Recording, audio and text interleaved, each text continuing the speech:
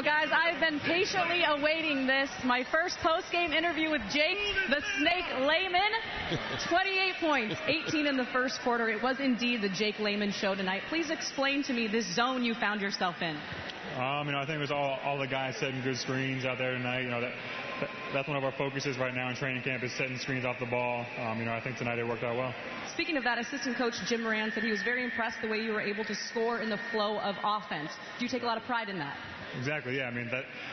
That's what I'm going to score out there is within the offense. I'm not going to be coming out ball screens and stuff, so it's good for me to be able to find those spots. I think I'm starting to feel good. Of course, your teammates very supportive of you tonight, but I have to talk about that play in the first quarter, the steal, the fast break, jam. I thought it was nice. CJ, I think, expected a little bit more. What did you think you were going to throw down a windmill? I know. It was the first 30 seconds of the game. It's tough to do that in the first 30 seconds.